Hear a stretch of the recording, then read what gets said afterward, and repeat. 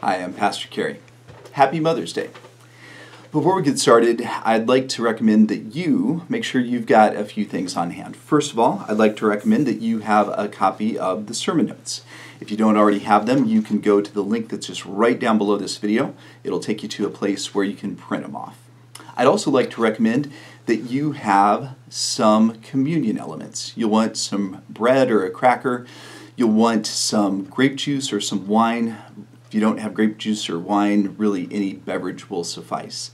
But if you need any or all of those things, I'd recommend that you just press pause right now. Get together what you need, and once you have everything in place, then go ahead and press play to resume the playback.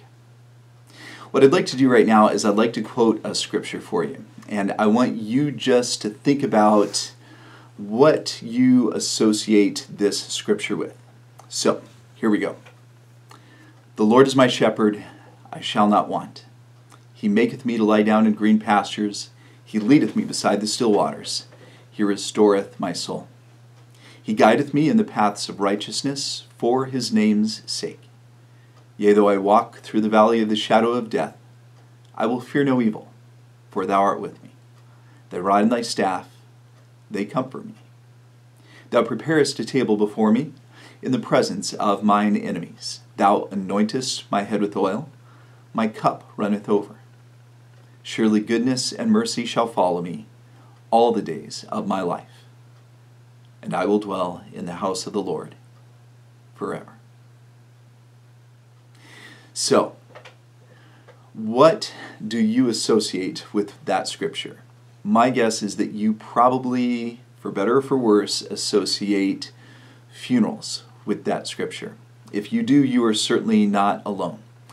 One of the responsibilities, one of the privileges that I have as a pastor is officiating funerals. I officiate funerals when they're needed here at Southview Christian Church. Some of you know that I also work with some of the local funeral homes here in Lincoln, Nebraska as an on-call clergy person to officiate funerals for them as well.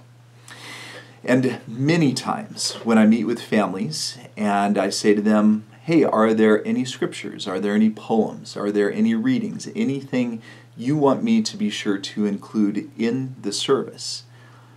The scripture that people request more often than any other is that psalm. What's that? There's that. It's a psalm, right? It's like the 32nd psalm. And I say, oh, you mean the 23rd psalm. The Lord is my shepherd, I shall not want. They say, yeah, that's the one. And I say, you got it. I'll be sure to include the 23rd psalm in the service. That's the one that I get requested more often than any other. And rightfully so. It is a beautiful psalm, and it is one that offers comfort, and certainly for families that are grieving the loss of a loved one, it makes perfect sense to include this very encouraging and uplifting scripture. Well, it just so happens that for this coming Sunday, for Mother's Day 2022, for specifically May the 8th of 2022, the lectionary psalm is the 23rd psalm. And I wonder if that's sending kind of a mixed message that for Mother's Day, the psalm from the lectionary is the one that's most frequently associated with funerals. I hope that's not an intentional mixed message that's being sent there. I'm pretty sure anyway that is just a coincidence. Regardless, at this time I'd like to go ahead and read for you our lectionary scripture. I know you're thinking, well, Pastor Kerry, you just quoted it just a minute ago. That is true. But what we'll do now is we'll take a look at our lectionary scripture in the translation that I normally use, which is the New International Version. So if you remember the 23rd Psalm best from the King James Version, which was the version that I quoted for you just a minute ago, I want you to kind of compare and contrast now as we look at the New International Version translation of the 23rd Psalm. A Psalm of David, the Lord is my shepherd, I lack nothing. He makes me lie down in green pastures, he leads me beside quiet waters, he refreshes my soul. He guides me along the right paths for his name's sake. Even though I walk through the darkest valley, I will fear no evil, for you are with me. Your rod and your staff, they comfort me. You prepare a table before me in the presence of my enemies. You anoint my head with oil, my cup overflows. Surely your goodness and love will follow me all the days of my life, and I will dwell in the house of the Lord forever. Beautiful. May God bless the reading of the inspiring word. And you probably noticed the New International Translation there is pretty similar, probably has more in common than it has different from the King James Version. But what I would normally do at this point is I would say, let's go ahead and talk through this. Let's put a little bit finer point on some of the verses in here.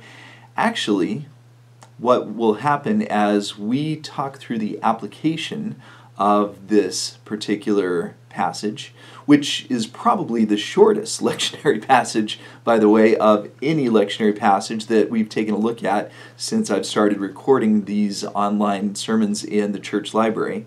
Only 6 verses. I'm almost certain this is the shortest out of all of them.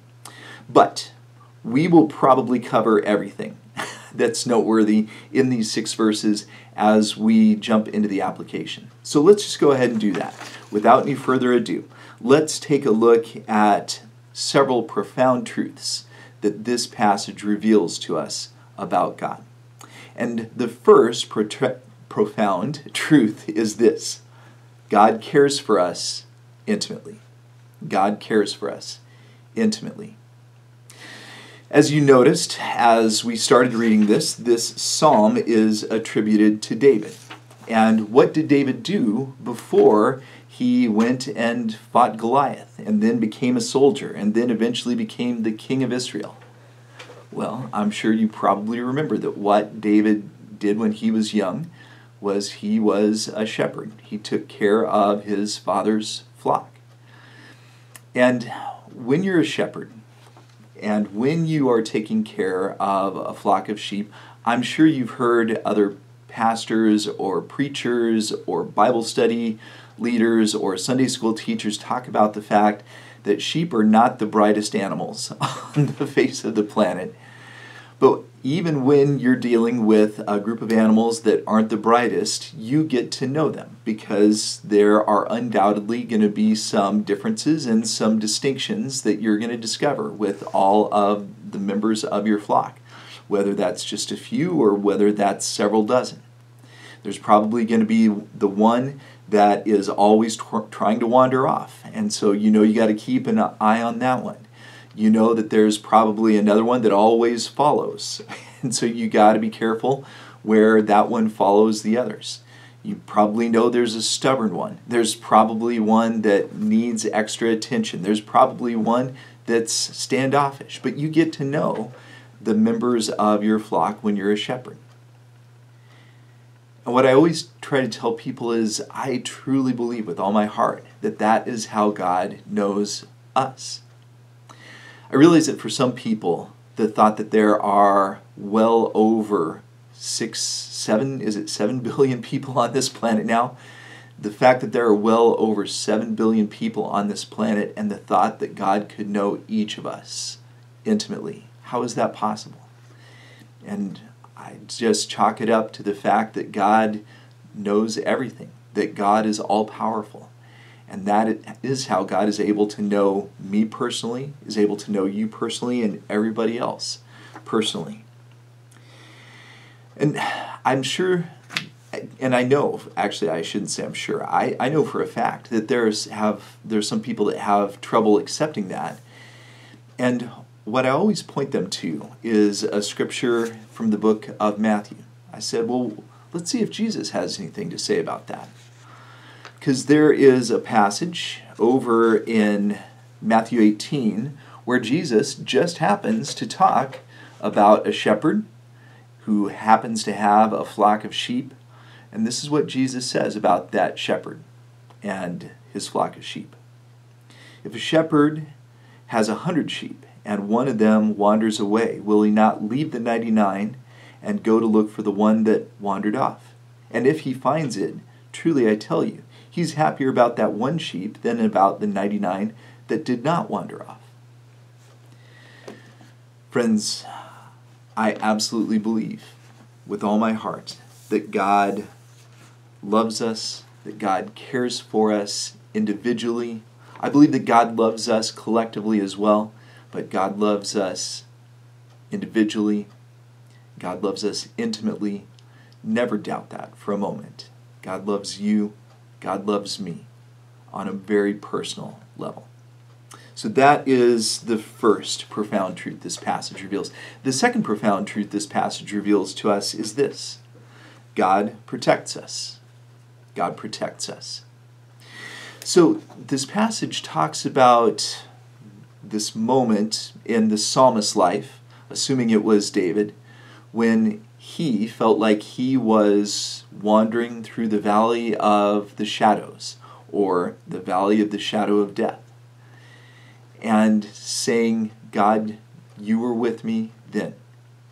And that's true for all of us, because God wants to protect us. There's another interesting place in the psalm where it talks about God's, or I guess I should say the shepherds. It talks about the shepherd having a rod and a staff and saying that they comfort this person, the sheep of the shepherd's flock, as it were. And I think most of us probably have some idea of the shepherd's staff. You know, that long staff that kind of has the hook on the end. And most of us understand what that's for. That's for guiding the sheep, keeping them out of trouble. Is that sheep about to go over the side of the cliff? Well, we hook that sheep and pull it back before it wanders off to disaster. But the rod, what's that for?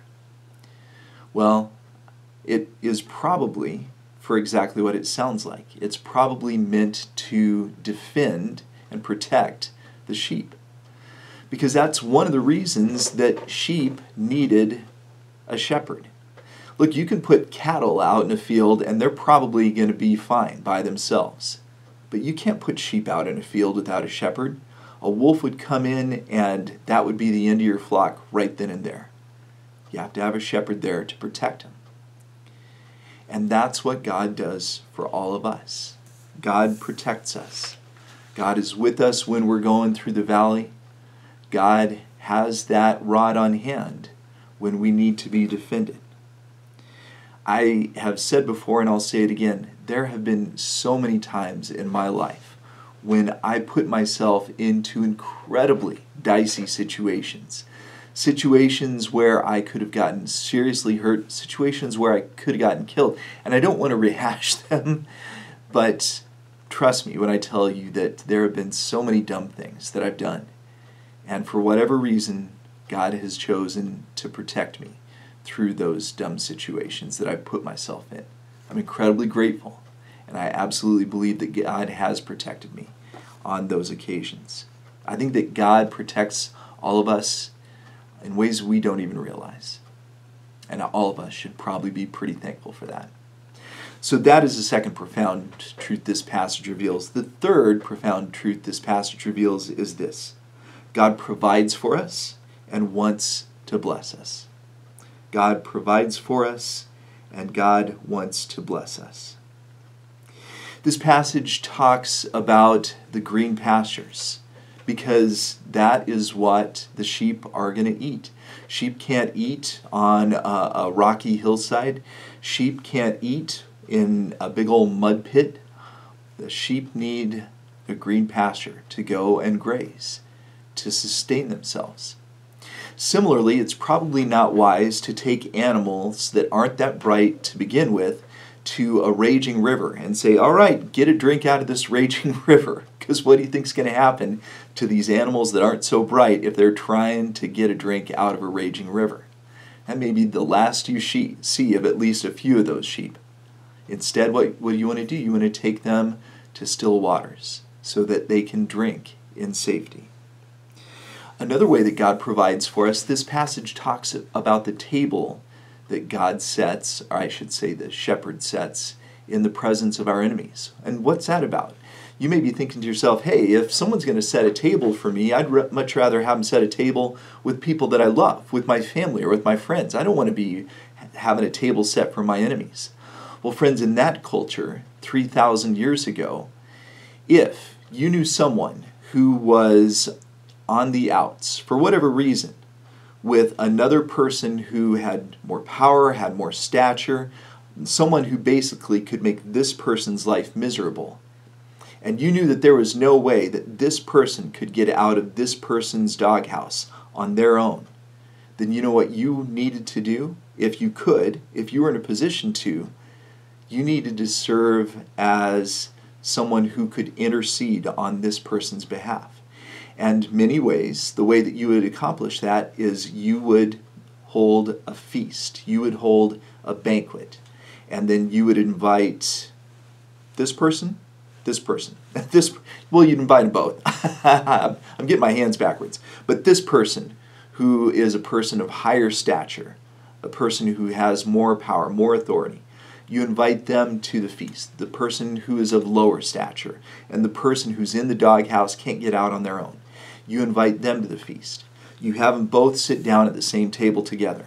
And you say to the person who is of higher stature, look, I know that this person over here is in your doghouse. I know there's nothing that they're going to be able to do to get out of the doghouse.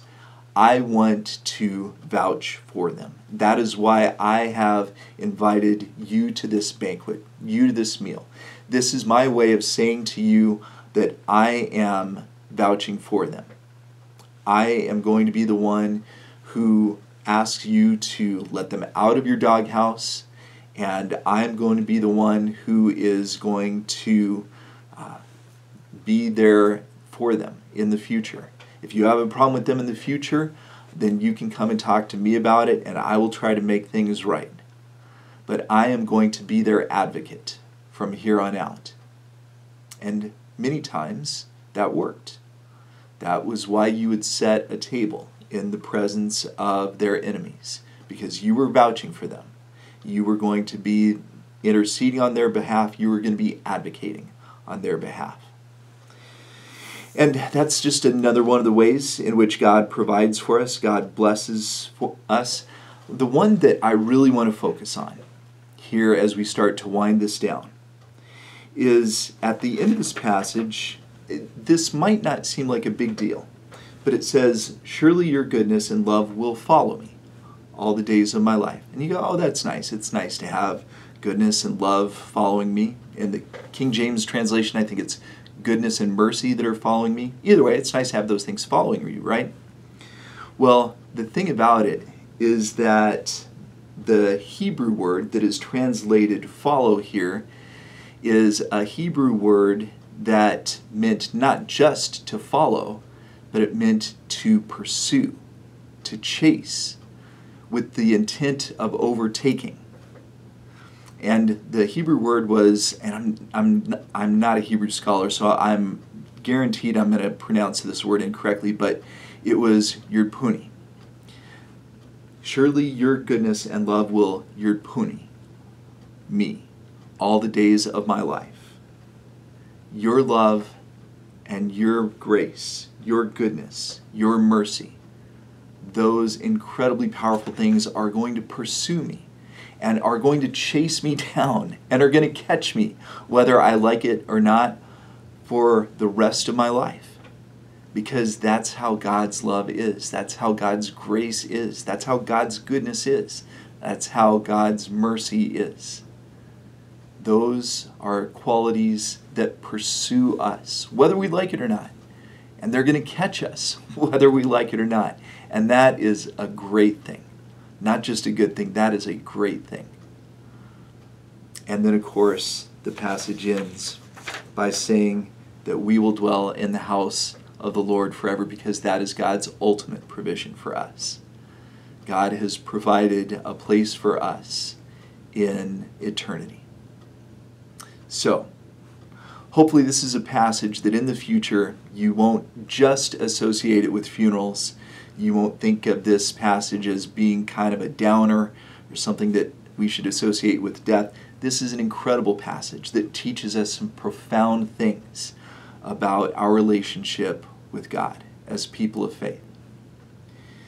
And you know, it is interesting that this passage talks about preparing a table where one person is going to make intercession on behalf of another person. Because, of course, you know that we have a table as disciples that we gather around every week where someone has made intercession on our behalf. We believe that it is our sins, our shortcomings that separated us from God.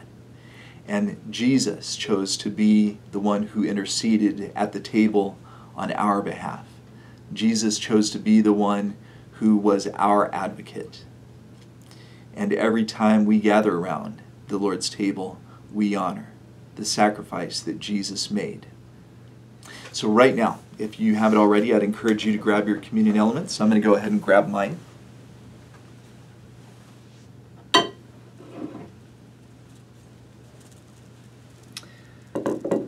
And I'm going to read for you that familiar passage from 1 Corinthians chapter 11.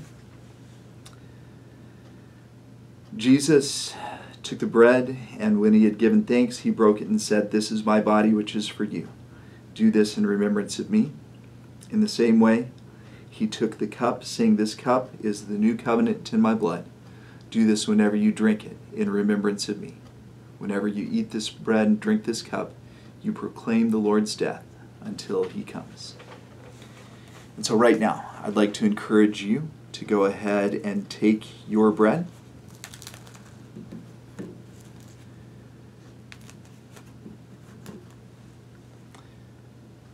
Friends, this is the body of Christ, broken for us. We partake in remembrance of him.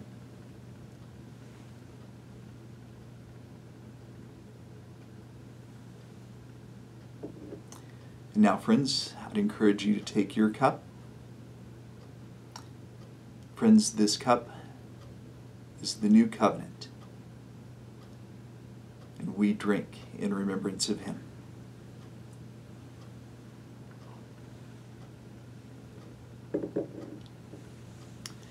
Let us pray. God, we thank you for this time when we are able to gather around this table where Jesus interceded on our behalves. God, we pray that you would help us to never take these things for granted. God, we are grateful for your love, for your mercy, for your grace, for your goodness.